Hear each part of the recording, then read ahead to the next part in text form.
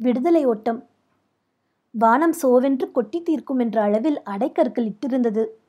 ஒரே கணத்தில் பளிரென்று சூரியன் உதயமானால் அந்த மலை பிரதேசம் எப்படி ஒளிருமோ அப்படி ரங்கனின் இருதயத்தில் கவிந்திருந்த ஏக்க கவலைகள் கரைந்து அவன் உடலிலும் உள்ளத்திலும் அளவற்ற சுறுசுறுப்பை உண்டாக்கியது அந்த நிகழ்ச்சி.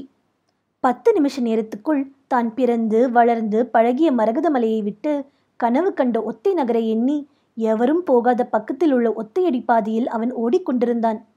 இடுப்பில் முழுசாக இருந்த 2 வெள்ளி ரூபாய்களும் 3.25 சில்லறையும் அவனுடைய ஓட்டத்துக்கு உயிரான வேகம் கொடுத்தன. ஐயோ என்று வீட்டார் அப்படியே எல்லாவற்றையும் போட்டுவிட்டு ஓடிய போது பால்மனைக்குள் ஒரு கலத்துக்குள் பட்டுப்பை ஒன்றில் சிற்றப்பன் சேமித்து வைத்திருந்த 10 ரூபாயிலிருந்து எடுத்த வெள்ளி ரூபாய்கள் அவை. கட்ட விழுந்ததும் ஓடும் கன்று போல் அவன் திரும்பி பாராமலே வழியை நோக்காமலேதான் ஓடினான். டீ எஸ்டேட்டை கடந்ததும் மலை, காடு. எந்த மலை, எந்த காடு? ரங்கன் அந்த பக்கத்தையே இதுவரையில் அறிந்திருக்கவில்லை. கானகத்துள் ஒற்றையடி பாதையாக தென்பட்ட இடத்தில் இளங்கால்கள் கல்லிலும் முள்ளிலும் குத்த வேகமாக ஓடினான். ஆங்காங்கே குறும்பரோ கோத்தரோ தென்பட்டால் அவன் அஞ்சி பதுங்கி பின்பு சென்றான். மலை ஒன்றின் மேல் ஏறி அவன் சுற்றுமுற்றும் பார்த்தபோது சூரியன் இருந்த திசை கொண்டு மரகதமலை எந்த பக்கம் இருக்கிறது, தேவர்பட்டா எங்கே தெரிகிறது என்பதை அறிய முடிந்ததை தவிர வண்ண விசித்திர ஒத்தை நகர் வண்ண மயிலை போல் அவன் கண்முன் விரிந்து கிடக்கவில்லை. இருதயம் படபடக்க அந்த மலையையும் கடந்து ரங்கன் ஓட்டமாக ஓடினான். சிறு துணியில் அவன் முடிச்சிட்டு வந்திருந்த களியும் பொறி உருண்டையும் வெள்ளமும் குலுங்க பின்னும் ஒரு மலைச்சரிவில் வந்து நின்றான். கீழே ஒரு ஹட்டி இருந்தது. நெஞ்ச துணிவு மாய்ந்தது. கால்கள் பின்னிக் கொண்டன. எவரேனும் தெரிந்து கொள்வார்களோ? அது என்ன ஹட்டியோ? அவனுக்கு உறவினரோ சிற்றப்பனுக்கு தெரிந்தவரோ இருந்துவிட்டால்? ஹட்டியின் அருகிலே செல்லாமல் அவன் மீண்டும் இறங்கி கானக வழியில் புகுந்தான். இளம் உள்ளத்தில் கிளியை ஊட்டும் விசித்திரமான ஒலிகள் அவனுக்கு கேட்டன. இரியவுடைய ஈசரே, இன்று என்னை பத்திரமாக சேர்த்து விடுங்கள், என்னை ஒத்தையில் கொண்டு சேர்த்து விடுங்கள் என்றெல்லாம் இரிய உடையார் இல்லை என்று மறுத்த உள்ளம் அந்த இக்கட்டான நிலையில் பாவங்களை மன்னிக்க சொல்லி இறைஞ்சியது. புதர்களிலும் பாறையின் பக்கங்களிலும் புலி ஒழிந்திருக்குமோ என்ற கிளி அவனுக்கு உண்டாயிற்று. வெகு தூரம் பல காடு மலைகளை கடந்து அவன் ஓடிய பிறகு திக்கு திசை தெரியவில்லை. மரகத மலையோ தேவர்பெட்டாவோ அவன் கண்களில் படவில்லை. கழுகு மூக்கு போன்ற பாறையுடன் ஒரு மலைதான் அவனுக்கு முன் இப்போது தெரிந்தது. இளங்கால்கள் நோவ அந்த வானாந்தரத்தில் நிர்கதியாக வந்து நின்ற அவன் கண்களில் நீர் பெருகியது. ஐயனே, நான் பொன்னுடன் திரும்பி வந்து உங்கள் கோயிலுக்கு 4 எருமைகள் விடுவேன், என்னை காப்பாற்றும் என்று வாய்விட்டு கதறினான். சிறிது தேறி ஒருவேளை இரவுக்குள் உயிரோடு இருக்கிறோமோ இல்லையோ என்ற நினைவுடன் பொறி உருண்டையை தின்று கொண்டே நடந்தான். பொழுது தேயும் சமயத்தில் அந்த குன்றின் உச்சியில் அவன் நின்று பார்க்கையில் அவன் உள்ளத்தில் தெம்பு பிறந்தது. வளைந்து சென்ற குன்றுகளின் நடுவில் பசுமையான புல்வெளி, வளைவான குறுகிய பொந்து போன்ற வாயில்களுடன் கணப்புல்லால் வேயப்பெற்ற குடிசைகள், ஒரு புறம் கல்கட்டிடமான கோபுரம், இன்னொரு புறம் எருமை மந்தைகள் நிற்கும் கொட்டடி. தொதவர் மந்து. மனிதவாடை தெரியாத கானகத்திலிருந்து மக்கள் குடியிருப்பை கண்டுவிட்ட தைரியத்தில் அவன் அந்த மந்தையை நோக்கி நடந்தான். புதுக்குடி அணிந்த பூசாரி அருவித்துறைக்கு போய் வரும் வழியில் அவனை சந்தித்தான். உற்று பார்த்தான். ரங்கனுடனேயே நடந்தான். தொதவன் அவன் மொழியில் ரங்கனை ஏதோ விசாரித்தான். ரங்கனின் நெஞ்சம் திக் திக்கென்று அடித்து கொண்டது. மறுமொழியின்றி நேராக நடந்தான்.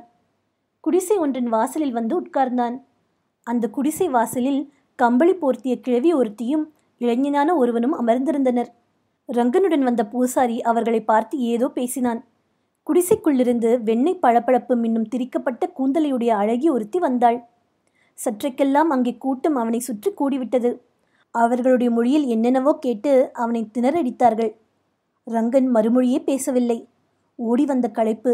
துணி முடிப்பிலிருந்து கழியையும் வெள்ளத்தையும் எடுத்து தின்னத் தொடங்கினான். ஒரு கிழவன் அருகில் வந்து தலையை நிமிர்த்தி, ஹட்டியிலிருந்து வருகிறாயா? எங்கே வந்தாய் என்ற அன்புடன் ரங்கனின் தாய்மொழியில் வினவினான். எனக்கு ஒத்தை, அண்ணனுடன் ஹட்டிக்கு வந்தேன். எனக்கு மணிக்கல் ஹட்டி. அண்ணன் முன்னே போய்விட்டான். நான் ஒத்தைக்கு போக வேண்டும், வழி தவறிவிட்டது என்று போய் நிசமாக நடிக்கையிலேயே அவனுக்கு அழுகை வந்துவிட்டது. வழிதானே தவறியது, போகட்டும், காலையிலே ஒத்தை போகலாம் என்று கிழவன் ஆதரவாக அவனை சமாதானம் செய்தான். அன்றிரவு அவர்களின் இளம் விருந்தாளியாக இருந்து ரங்கன் சாமை சோறும் நெய்யும் உண்டு அந்த அடக்கமான குடிசையிலேயே உறங்கிய பிறகு காலை கதிரவனுடன் தன் ஒத்தை பிரயாணத்தை தொடங்க சித்தமானான். உடன் ஒரு தொதவ வாலிபன் துணைவர கதிரவன் உச்சிக்கு வரும் முன்பே ரங்கன் ஒத்தையின் எல்லையை அடைந்தான். வளைவாக மலைகளை சுற்றியும் குறுக்கே பிளந்தும் ஓடும் சாலைகளின் அழகை சொல்ல முடியுமோ? மேட்டிலும் பள்ளத்திலும் எத்தனை எத்தனை கட்டிடங்கள்! சிலுவை உச்சியுடன் தோன்றும் மாதா கோயில் கோபுரத்தைக் கண்டு ரங்கன் அதிசயித்தான். அதுவும் தோதவர் கோயில் போலும். தெருக்களில் எத்தனை துரைமார்கள்! பளபளக்கும் டாங்கா வண்டிகள், நிமிர்ந்து ராஜநடை போடும் குதிரைகள், தலைப்பாகை அணிந்த மக்கள். நாய்களை பிடித்து கொண்டு செல்லும் துரைசானிகளின் ஒய்யாரம்தான் என்ன! முள்ளுப்பழம் போன்ற உதடுகளும் ஒரே வெள்ளை மேனியுமாய் அவர்கள் தெய்வ பிறவிகள் போலும். துணை வந்த தொதவனிடம், எனக்கு இனிமேல் போகத் தெரியும் என்றான் ரங்கன். இனி இப்படி தனியாக வராதே என்ற பொருள்பட நோக்கிவிட்டு அவன் பாதையில் இருந்த கடை ஒன்றில் நின்றான். ரங்கன் பார்த்தபடி திறந்த வாயுடன் அதிசயித்து நின்றான். தெருக்களில் சுற்றினான். பொட்டானிக்கல் நந்தவனத்து ரோஜா செடிகளை பார்த்து மகிழ்ந்தான். கவர்னர் மாளிகை வாசலில் நின்ற மைக்காப்பலர்களையும் குதிரைகளையும் எட்ட நின்று அச்சம் தோய எட்டி பார்த்தான். பின்னும் நடந்தான். கடை வீதியில் லாலாவிடம் காலனாவுக்கு மிட்டாய் வாங்கி ஆவல் தீர ருசித்து தின்றான். இரவு நெருங்கும் வரையில் இவ்விதம் சந்தை கடைகளின் அருகில் திரிந்தான். இரவு கடும் பனி பெய்யுமே, எங்கே முடங்குவது? மேலடை இறுக போர்த்தி கொண்டு ஒரு கடைவாசலில் சுருட்டி கொண்டு அன்று இரவு உறங்கினான். மறுநாள் சந்தையில் ஒரு கூடை வாங்கி வைத்து கொண்டான். காயும் கறியும் முட்டை மீன் வகைகளும் வாங்க அங்கே வரும் வெள்ளைக்கார சீமாட்டிகளை சுற்றி கூலி கூலி சார் கூலி என்று கூவிக்கொண்டே வர அவன் ஒரே நாளில் பழகிவிட்டான். முதல் நாளே 2 சம்பாதித்தான். அதனால் அவன் அடைந்த மகிழ்ச்சிக்கு அளவில்லை. காசு, ஹட்டியில் காசை கண்ணால் பார்க்க முடியுமோ? வெறும் சாமை சோறு களி. அவன் வெறுப்புடன் உதடுகளை மடித்து கொண்டான். கோயம்புத்தூர் பக்கத்திலிருந்து அந்த மலையில் பிழைக்க வந்த மூதாட்டி ஒருத்தி ஆப்பம் சுட்டு விற்றாள். தம்படிக்கு 1. 6 ஆப்பங்கள் காலை வேளையில் அவன் பதிவாக சென்று தின்று வரலானான். அவனுடைய சம்பாதனையில் ஹட்டியில் காணாத என்னவோ தின்பண்டங்களை தின்ன முடிந்தது. அப்போது பனிக்காலமாதலால் உருளைக்கிழங்கும் இலைக்கோசும் பூக்கோசும் கழைக்கோசும் முள்ளங்கியும் சந்தையில் வந்து குவிந்திருந்தன. வெள்ளை சீமான்கள் வந்து அந்த கடைகளை சுற்றி வரும்போதெல்லாம் எல்லா கடைக்காரர்களும் தங்கள் சரக்குகளின் நயத்தையும் அருமையையும் கூறி கூவுவார்கள். வியாபாரம் அவர்களிடம்தான் அநேகமாக ஆகும். கூடை சுமந்து கூலி வேலை செய்த ரங்கனுக்கு அந்த சந்தையில் சுப்பு பிள்ளையின் சிநேகம் கிடைத்தது. கோழி முட்டைகளும் பூக்கோசு இலைக்கோசுகளும் அவன் கூடையில் வியாபாரத்துக்கு கொண்டு வருவான். அவசரமாக படிக்கு பாதியாக போட்டுவிட்டு போய்விடுவான். ஒரு நாள் ரங்கனே அவனுடைய 10 பூக்கோசையும் 20 முட்டைகளையும் விற்று அவனிடம் பணத்தை கொடுத்தான். ரங்கனுக்கு உடல் வணங்கி மண்ணோடு ஏய்ந்து உயிர் வாழும் நாட்டமே இல்லை. வெள்ளிப்பணம் சம்பாதிக்கும் ஆசை அவனுக்கு வந்துவிட்டது. அவனுக்கு வியாபார திறமையும் காலை முக்காலாக்கி பிழைக்கும் சாமர்த்தியமும் இருந்தன. இந்த குணத்தை சுப்பு பிள்ளை கண்டு கொண்டான். வற்றல் காய்ச்சி எடுப்படி பையனாக மேஜர் துரை பங்களாவில் சில ஆண்டுகளுக்கு முன் வேலைக்கு வந்த சுப்புதான் சுப்பு பிள்ளையாக அரண்மனை போன்ற பங்களாவில் குதிரைக்காரர், குசினிக்காரர், நாய்க்காரர், பட்லர், ஆயா முதலிய பணியாளரின் படைக்கே தலைவனாகும் நிர்வாக திறமையை அடைந்திருந்தான். துரை வீட்டு நிர்வாகத்திலே அவன் பிழைத்து திண்டுக்கல்லில் உள்ள குடும்பத்துக்கு பணம் அனுப்பி ஒத்தையில் வீடொன்றும் வாங்கிவிட்டான் என்றால் அவனுடைய சாமர்த்தியத்துக்கு அத்தாட்சி தேவையில்லை அல்லவா? துரை பங்களா தோட்டத்தில் காய்கள் பயிராகும். ஜாதி கோழிகளின் பண்ணை ஒன்று இருந்தது. அவற்றை ஒரே கணக்காக வைத்துக்கொண்டு பெருகுவதை அவ்வப்போது பணமாக்கும் முயற்சியில் அவனுக்கு ரங்கனை போல் ஒரு பையன் தேவையாக இருந்தான். நாளொன்றுக்கு 1 ரூபாய்க்கு மேல் பையன் சம்பாதித்து தந்தால் ஒரு நாளைக்கு அவனுக்கு 1 கொடுக்கக்கூடாதா?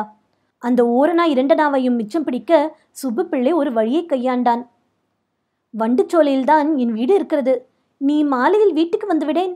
இரவில் உனக்கு சாப்பாடு தந்து விடுகிறேன் என்றான். ரங்கனுக்கு கசக்குமா? துரை பங்களாவிலிருந்தே அந்த பங்கையும் சுப்பு பிள்ளை பெற்று வந்து விடுவான். சாமை சொற்றுக்கு பின் ஆப்பமும் மிட்டாயும் புளிக்குழம்பும் அரிசி சோறும் ருசித்த ரங்கனுக்கு துரை பங்களாவில் தயாராகும் புலால் உணவின் ருசியும் பழக்கமாயிற்று. வாழ்க்கையை அவனுக்கு பிடித்திருந்தது. கையிலே பையிலே செப்பு காசுகளும் நிக்கல் காசுகளும் குலுங்கின.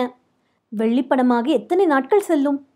தன் இனத்தார் எவரேனும் வந்தால் கண்டு கொள்வரோ என்பதால் அவன் தலையில் துணி சுற்றுவதை விட்டான்.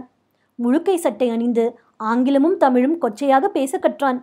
உதகை நகர வாழ்க்கையில் துரிதமாக முன்னேறினான். ஊரின் நினைவே ரங்கனுக்கு எழவில்லை.